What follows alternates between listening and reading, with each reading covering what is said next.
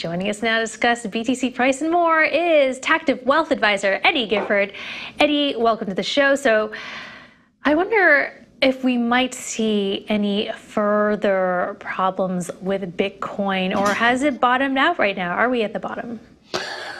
I don't know if we're at the bottom, but it's definitely behaving well from the standpoint that if we look back over the last couple of months, we've seen, throughout this year, we've actually seen growth stocks and Bitcoin kind of be correlated with each other almost on a one-to-one basis. And so what's happened in the last couple of months, in September, when everything just went free fall in the stock market, Bitcoin actually held up. And then as it's continued to kind of climb back out of the hole, Bitcoin is still remaining strong. So where we've seen so much volatility in the stock market, we haven't seen near that volatility in Bitcoin. And so that's a good sign. That means that, we could be forming a little bit of a foundation here. We would definitely be holding here from the standpoint that we think that there is some upside trajectory here. Now, obviously, there's always the chance that things that could go lower. There's always the chance that things could blow up and everybody runs away. But I think what we're seeing almost a little bit of a flight to safety that hasn't been happening in United States treasuries. I think that there's a lot of issue in general with trust related to what's going on at the Fed and with Congress in general. And so I think that people are starting to say, hey, I'm going to start buying this Bitcoin stuff instead as kind of a store of value or maybe an inflation fighter. Obviously, it remains to be seen, but we've liked the action that we've seen over the last couple months when we're comparing it to your general risk assets.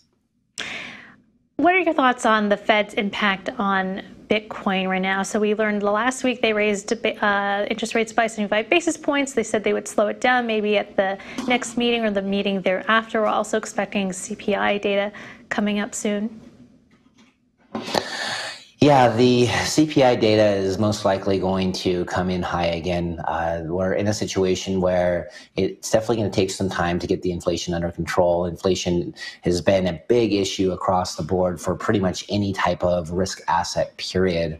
But I think that as people are learning more and more about how Bitcoin works and how it can be anti-inflationary over the long term, I think that more people are turning toward, hey, wait, this at least it deserves a spot in my portfolio. We look at it as kind of like alternatives, and we'll give it anywhere from a 4 to 20% weighting depending on the client's risk tolerance. So we've been finding it as a good opportunity within portfolios, and it's been behaving opposite of everything else lately. So it's been a good diversifier.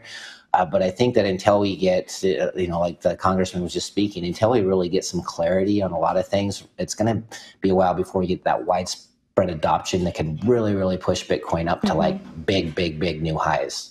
Eddy, do you think that the midterm elections will have any impact on the crypto markets or Bitcoin one way or another? And if not, what will be the catalyst for Bitcoin's next swing up or down?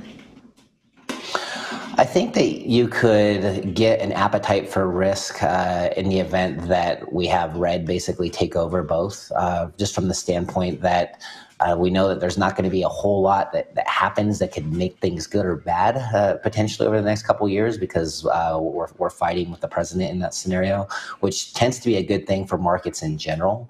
So I think that now if we stay status quo, it's just going to be one of those things where we're just still kind of waiting to see what is going to happen. So I think that really right now what we're watching is, hey, can we get back over that $22,000 level and hold?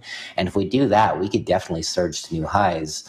But a specific catalyst at this point, again, it's just going to be clarity, taking away some of the fogginess related to everything that's going on. And I just don't see that happening for the next 3 to 6 months, because there's just so many bad things that could happen, so to speak.